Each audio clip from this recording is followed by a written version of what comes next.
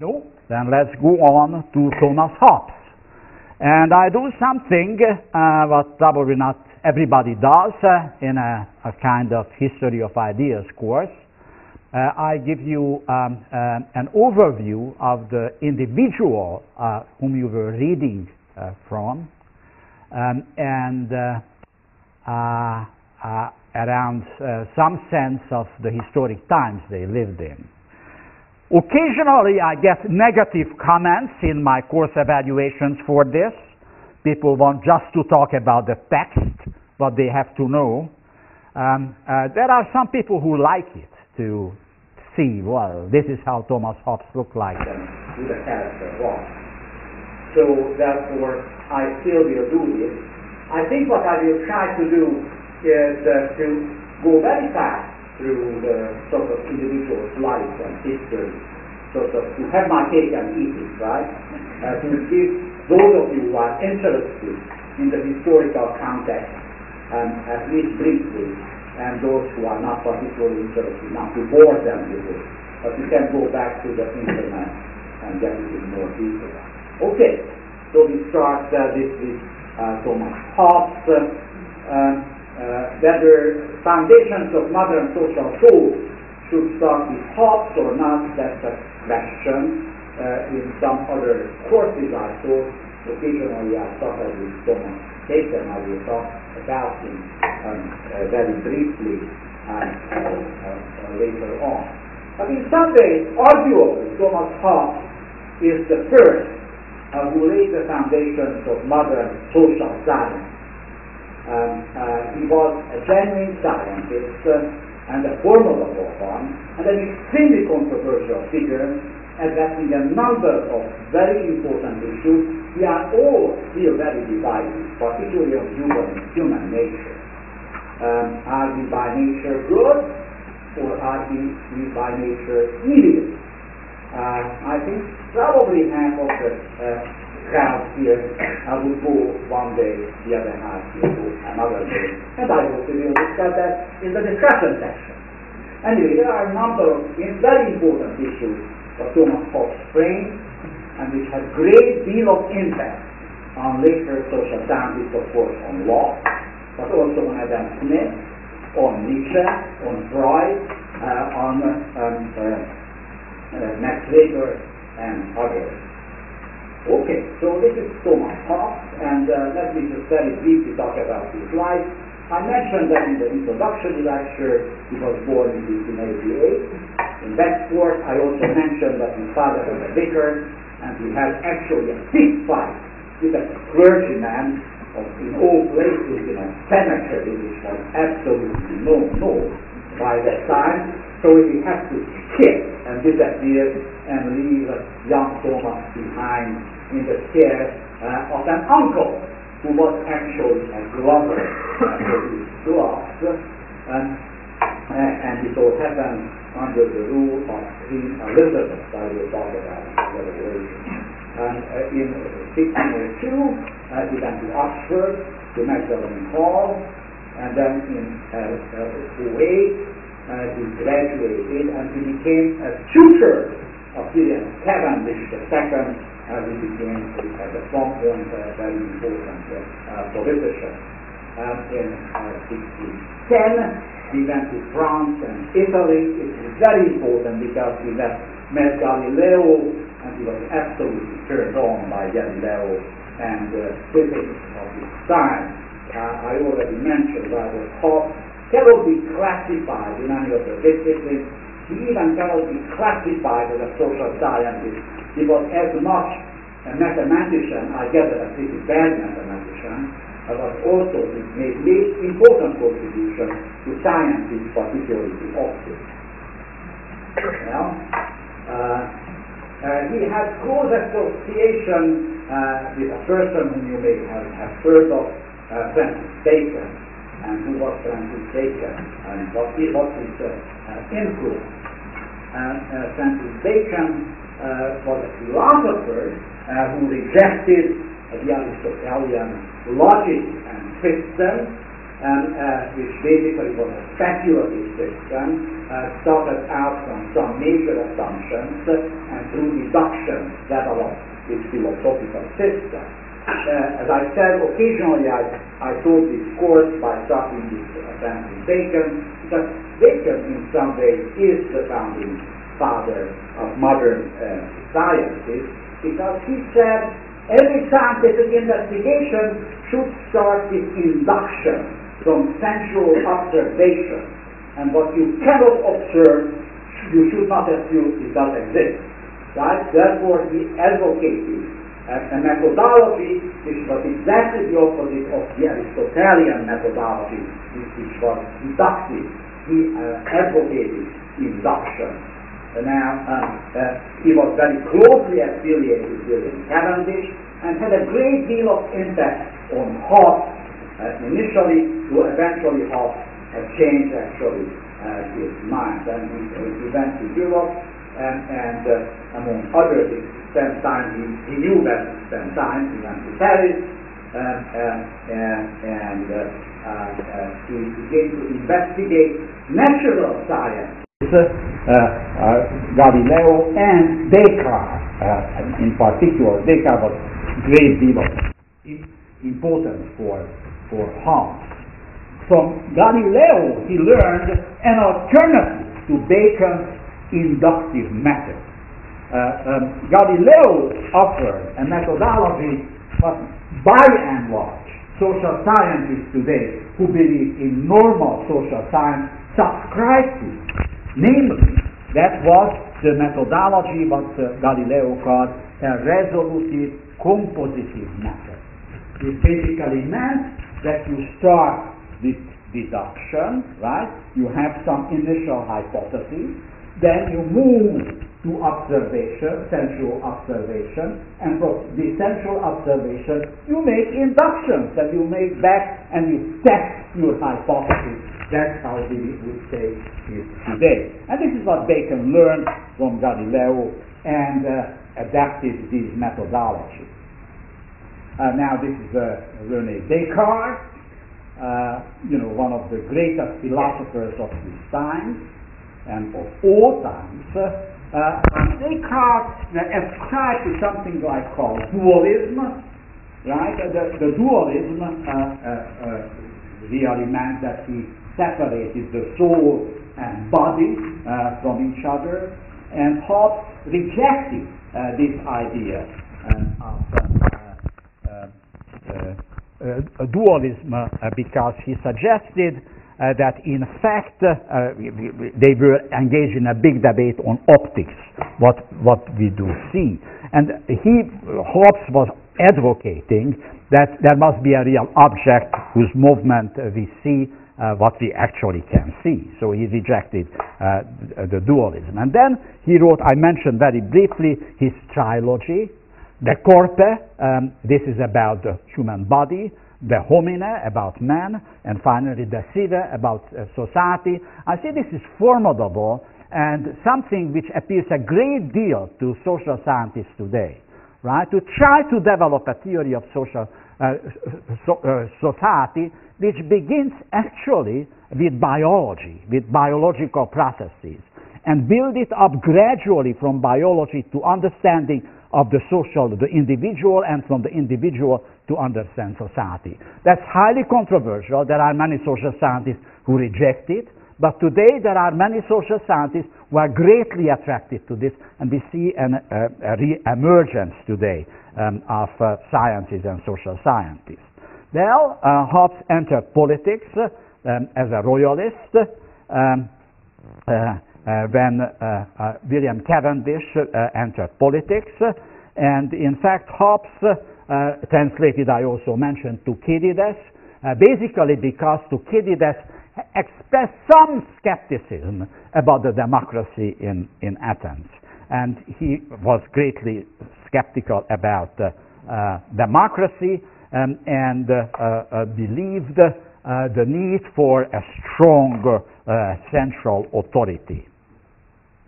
Well, these were very troubled times and religious conflicts. I skipped this one because I know you are all very familiar with British history, but it all started with Henry VIII, who had a very troubled marital relationship, right?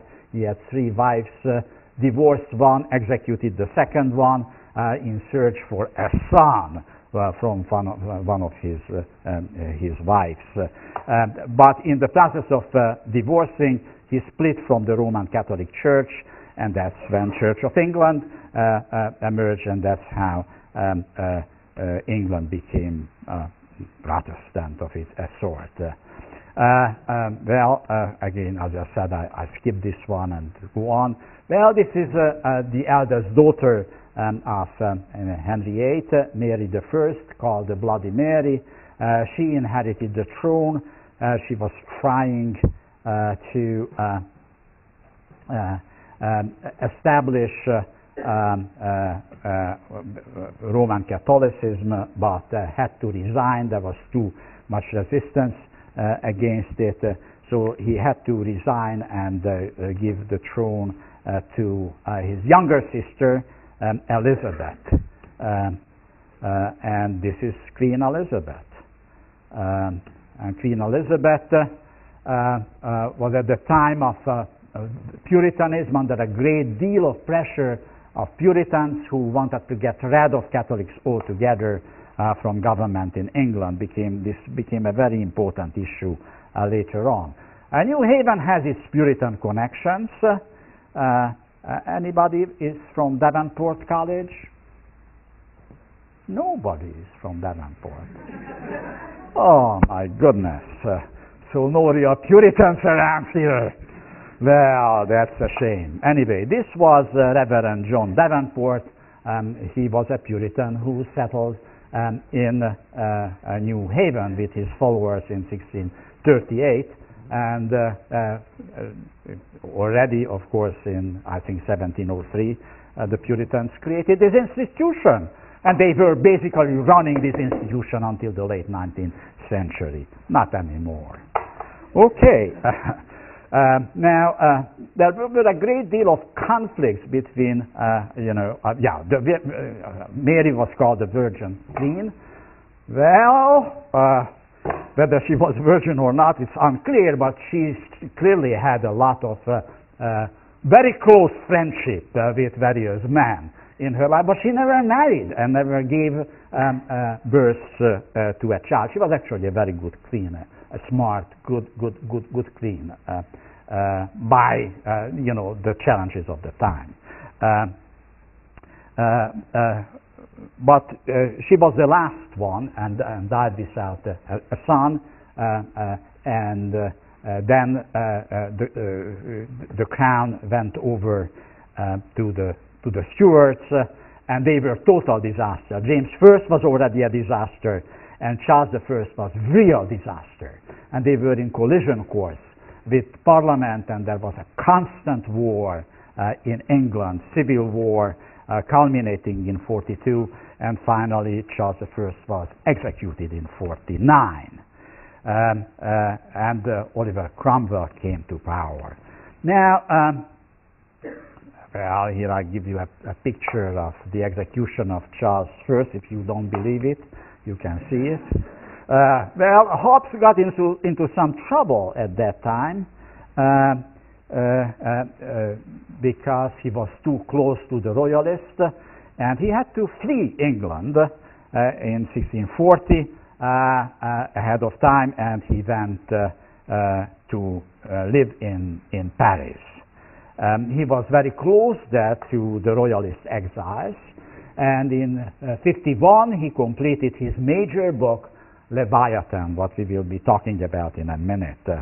Well, Leviathan became an extremely controversial book. It was very controversial in his times, became actually a big hot topic in the 19th century, and it's a very hot topic in the last 30 or 40 years, because a lot of economists and political scientists who are interested in rational choice theorists discovered in Thomas Hobbes the first rational choice theorist. It's actually, he's a wonderfully lucid mind, and if you read the text and you know enough mathematics, you could do a lot of his propositions in mathematical equations. What on earth an economist wants to do, right? It must be true if you can put it into an equation, right?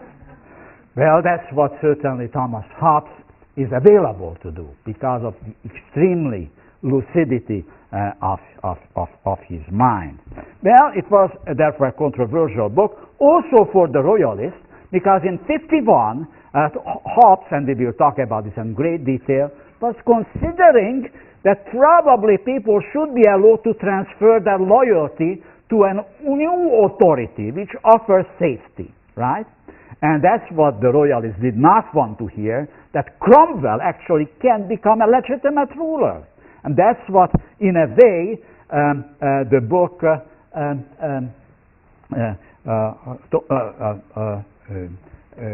Leviathan foreshadows. So he better had to skip out of Paris and go back to London.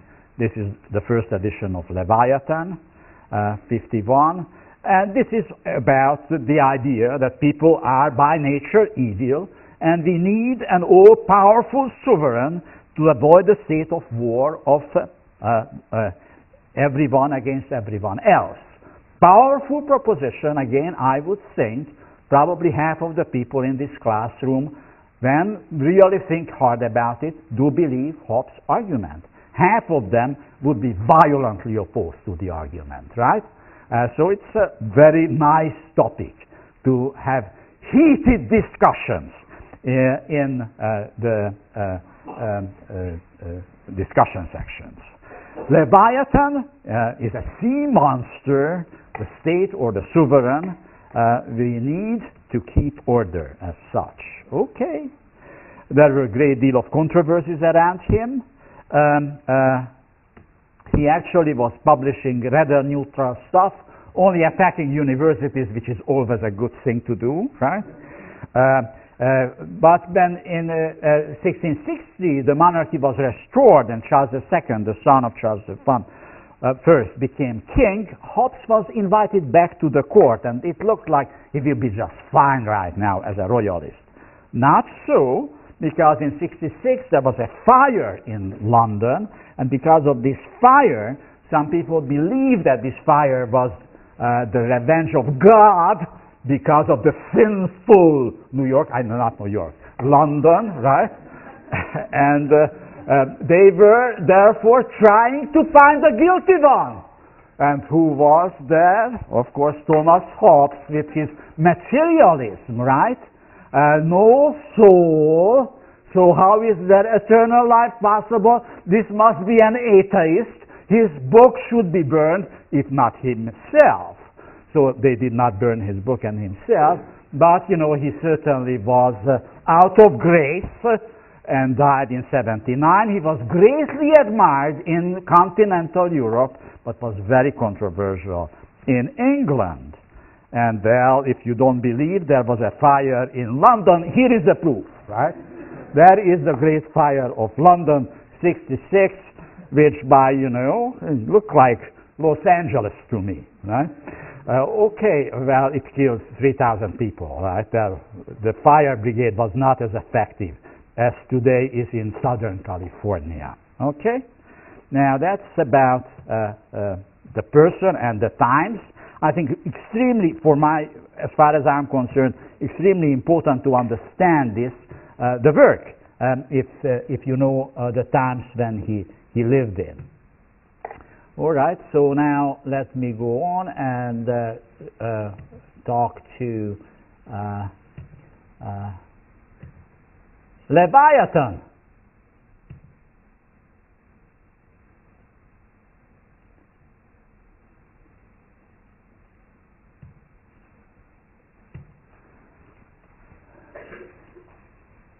And here we go. This is the first edition of Leviathan, which came out in 1651 in two big volumes. Each one was 500 pages long. Well, this is the structure of the book. The first part is on man. And the first few chapters are about the mechanisms. Because of Galileo, Hobbes was obsessed with the idea of motion. So he described the biological motions, what moves man, senses, imagination, speech, reason, and so on and so forth. Then chapter 6 is a fun chapter. It is about appetites, desires, aversions, and fears, and the theory of voluntary action. I will talk about this. This is really very insightful, very important, a very great deal of impact on contemporary times, and I hope you can also relate to it individually. And then chapter 7 to 11 is the relationship between people as such, and then finally the state of nature and the two laws of nature. We will have to talk about this in greater detail. So the part 2 is about Commonwealth. It's about really the first theory of politics, the rights and duties of the governments and the subjects. There are some very interesting arguments here that actually the sovereign also have duties, not only simply rights. And then part 3 and 4 offer some theological justification what he does. These are part 3 and 4 are, I think, very rarely read, or at least I see very few citations to it. So what are the major themes of the book? First, about the theory of human nature. The second one is the relationship between nature and the theory of social contract. Hobbes is really the first of the contractarians, right, who advocates that what brings society together is a social contract. If you want to understand society, you have to understand that we have contract with each other. And then finally the theory of the sovereign, right? The major desire, the essence of Hobbes' work is to try to find an identifiable sovereign, right? He lived in turbulent times when you did not know who the sovereign is. Is this the king? Is this the landlord? Are these the city burghers? Is this the parliament? Who on earth is the sovereign? He wanted to find one identifiable sovereign. We can all agree this is the proper source of law, right? That's what he was obsessed with. Okay, so let me then move on and about human nature. What are the themes here? Well, one important argument is that man will deliberate between appetites and aversions, and as a result it will act voluntarily. Well, it's a fascinating issue, an issue we cannot get rid out of our hair. Well, when I was in your age, we always were vehemently debating the question, do we have to be free will or we don't have free will, right? Our action is overdetermined. This is exactly the question of what Hobbes is talking about, and develops the idea of voluntary action, which is kind of halfway between absolute free will and complete determination, right? The idea is that we are driven by appetite, by desires. We will talk in this course later on about Sigmund Freud, right, who was talking about drives, right? There are drives which makes us move. These are what Hobbes called appetite a few centuries before Sigmund Freud. But then he said we also have aversions, we have fears. We are doing what we want, but we have fears that we won't be able to achieve what we want, and therefore we have to somehow negotiate out between our desires, appetites, and our fears or aversions. And what comes out is voluntary action. We have a choice, right? We have to measure up what the price of our action will be, and then we decide whether it is worth to pay this price or it is not worth to pay this price.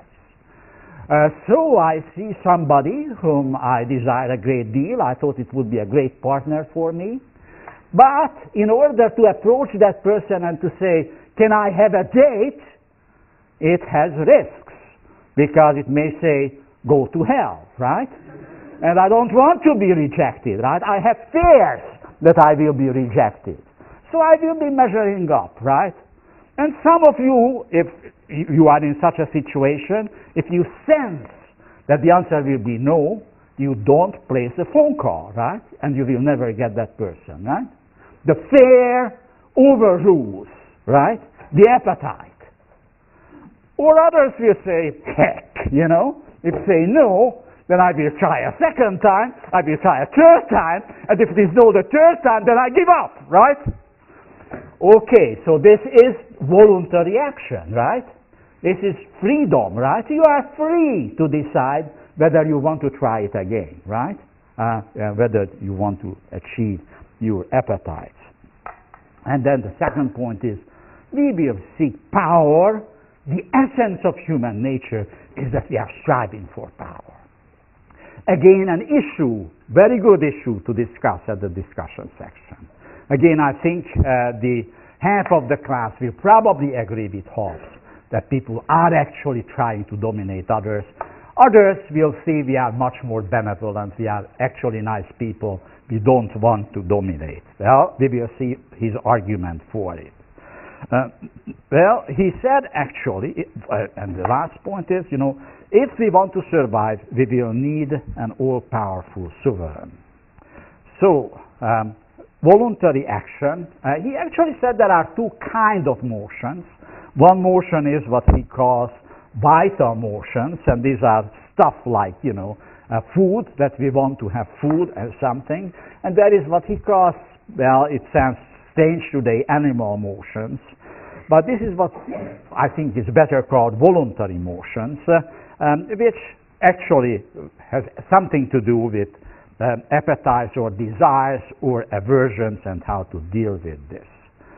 So let me just speak about appetites and aversions. Again, I don't want to read the text. I will put it on the internet for you. It just describes what I have said, right? That we all have appetites, we have desires, we have needs, and in order to satisfy our needs, it always has costs. And therefore, we have to figure out whether it's worth the cost for us to satisfy that need, right? And therefore, we have a certain degree of freedom. We can't do whatever we want to do, right? Because we may not have the resources to afford it, or we want to have many things, and then we will have to prioritize what we want to have more and spend more on it. As you can hear, right, Hobbes is very close to what later on becomes the utilitarians, right? Very close to what Adam Smith will argue in his economic theory, or what John Stuart Mill will represent in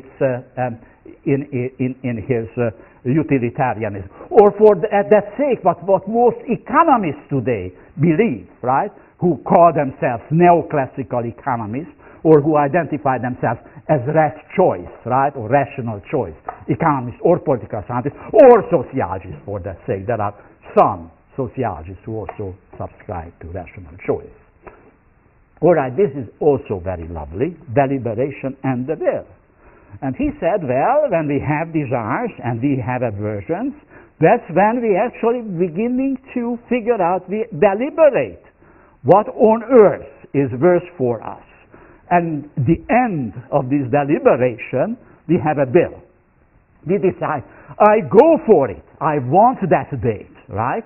Or we decide, I don't want it because the costs are too high, okay? And this is what we call the will, right? Your will be that you decide, I go for it, or you decide, no, that's not worth for me. It would be silly. I make a crowd out of me. I just don't do it, right? That's the will. Well, about power. The power is unending, right? He said there is, right, a general inclination for us to seek power, influence on other people.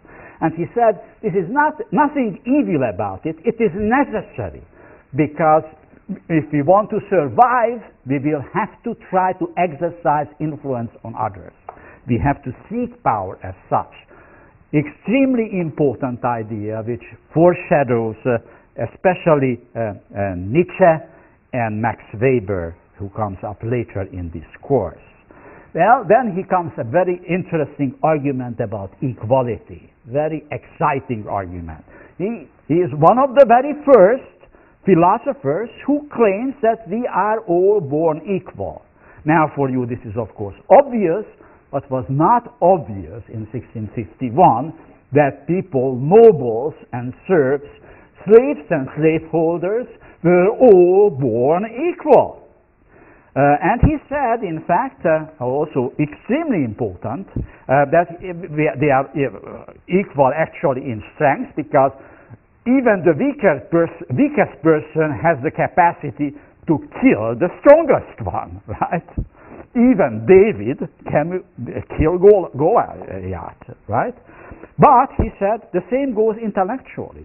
In fact, intellectually we are even more equal than by physical power. So that sounds wonderful, and you probably all agree with it. But then he makes a very controversial point, and probably there are some people in this room who agree with him, but others probably will disagree with it. Namely, he said, what comes from this equality is this unending fight, that because we desire the same thing, and he operates with the scarcity assumption that what is desirable is actually scarce, we will fight each other, right? And we can fight each other because we are equal, because we can kill each other.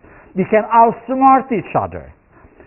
This is a very unusual argument, right? He is a very ironic guy, right? He always says things what you may not want to hear, right? And this is something who believes in equality do not want to hear. That in fact equality can be interpreted as the reason for social conflict rather than the solution for social conflicts. That is his argument. Very interesting, very unusual, right? And again, probably the closest to Nietzsche, as we will see. Well, then we have, this is I won't read it, save it. This is the page you want to print, because for the rest of your life, if you ever want, right, to cite Hobbes, this is the citation, right? Namely, that we will be therefore be in a war of everyone against everyone else for the above reasons. Now, about the question of social contract. Well, he operates with this idea of state of nature, and we will talk a lot about this, because among most of the social theories, founding fathers of social theories, there is a debate what is the original nature of humans, and it's controversial whether this is a useful concept at all, the state of nature, but he did believe in this. Well, there are really two basic laws of nature. One law of nature is that you are forbidden what is harmful to you, right? You have to pursue self-interest. Here again you see the rational choice theory speaking, right? People are self-interested, and this is the law of nature, that we should be self-interested, right? We have to do everything in order to preserve our life. But there is a second law of nature, he argues, and this requires that what you would not do, not to do others what you would not want them to do to you, right? This is again, you may want to save this citation, very important citation, foreshadows major theorists of ethics which come many, many years or decades or centuries after him, particularly Immanuel Kant, right, and his categorical imperativos. Okay. Well, in the state of nature, if there are no restraints, there is no civilization. That's a very interesting idea, right? That pressure limiting the state of nature is necessary. This is again foreshadows absolutely Sigmund Freud and his theory of civilization, right? That civilization comes out of the repression of drives rather than satisfaction of drives. If whatever you always need is immediately satisfied, there is no civilization. Civilization comes from sufferings, right? From suppressed desires. That's when you go back and you create great pieces of art, or you become a great scientist because you suppress your sexual and other desires, right? That's where, it's always from suffering where great products of humankind are coming from, right? That's what he's saying, and that's, of course, what Sigmund Freud will say. Okay, there are the two laws of nature, and again, I don't want to elaborate on it. This is quite obvious. He said there is the elementary law of nature, the first right, that we have to do whatever is necessary for self-protection, and the other one is that we actually should consider others, what others will do. Well, and then the contract. What follows from the second law of nature is that we put our rights aside and transfer it to others. Well, this transfer of rights there is some reciprocity. We give up some rights and we get something in exchange, protection or safety or something as such. And when we transfer this right to somebody else, this is what is called the covenant or social contract. This is, as far as I can tell, this is the first formulation of the theory of social contract. It's not quite the theory of social contract, but we will read from Locke or from Rousseau, because he said two, again, controversial comments. One, that in fact a contract we entered by fear is also obligatory. Just because we were forced into a contract out of fear does not mean that we can walk out of this contract whenever we want to, right? So it's very much status quo. He's a conservative guy. I think it has to be understood, right? He's deeply conservative. And then he also said that in fact a former contract makes void a later contract. So there is no divorce, to put it this way, right? Once you swear, that, well, I stay with you until we live, that's about it, right? There is no new contract which avoids it. Well, now very briefly about the power of the sovereign. Its power is to produce safety to the people, right? He lives in unsafe times, so he wants safety. But obedience is only due to the extent the sovereign can deliver this safety. And if it cannot, like Charles I couldn't, well, you could withdraw your obedience, to your loyalty from it. Okay, now what is important he's trying to find out who the sovereign is. And the sovereign actually can be, I just point out two words from this citation, can be transferred on one man, right, the king, or upon one assembly of men. That's, I think, extremely important, though he was very strongly in favor of absolutism. He did consider, right, that the sovereign can be a properly assembled body of men. But how they will be properly assembled, he doesn't have the faintest idea or doesn't have the guts to say it, right? It will become much more clearer in Locke and particularly in Rousseau, where the sovereign is, and this becomes, of course, crystal clear in the American Constitution, which starts, "We the people," right? That's what the sovereign is. In Hobbes' time, it was not quite "we the people," but he did consider that it may not be the royalty, the king, right? Now the sovereign does have duties. The office of the sovereign has to procure safety of the people. And he said, he adds to this, extremely important, that it is not bare preservation. It has to give more than just survival as such. And therefore you can expect to the sovereign to deliver this, and if the sovereign does not deliver, you can withdraw, right, your royalty. So even though he is a theorist of absolutism, he does see, right, the need and possibility that you withdraw your loyalty and you transfer it to a good king, right, to a good sovereign as such.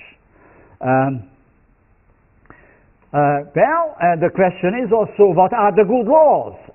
People say good laws are the laws which are good for the sovereign. And he said this is extremely important, but I highlighted it. It is not so. Not true that good laws serve only the sovereign. The good laws should serve the people. And this is the end of it. What are his contributions and what are his shortcomings? Well, his emphasis is on peace and order, right? But what he does not consider that the sovereign might abuse its power. And this will be the big criticism of Hobbes by later theorists, particularly by Locke. We will see it already Wednesday, right? Locke is primarily considered by the possibility that the sovereign may abuse its power. Well, and then he actually does not develop as a result any theory how power can be held in checks. There is no theory of checks and balances. There is one in Hobbes, and even one more developed in Montesquieu, and the American Constitution does not come from Hobbes, but it comes from Locke, and particularly from Montesquieu. Montesquieu is the one which defined that checks and balances which entered the American Constitution. Well, he was an apologetical theorist of an enlightened absolutism, not any absolutism, right? He was against real monsters, as I already demonstrated it. As a result, he was not acceptable to the monarchs because he put too much limitations on their powers, but he was not acceptable to the emergent bourgeois class because it attributed too much power to the monarch. And therefore, nobody really liked Hobbes, but though nobody liked, and you may not like him, what is impossible is to ignore him, right? You have to listen to him. Well, see you Wednesday and Thursday in discussion section.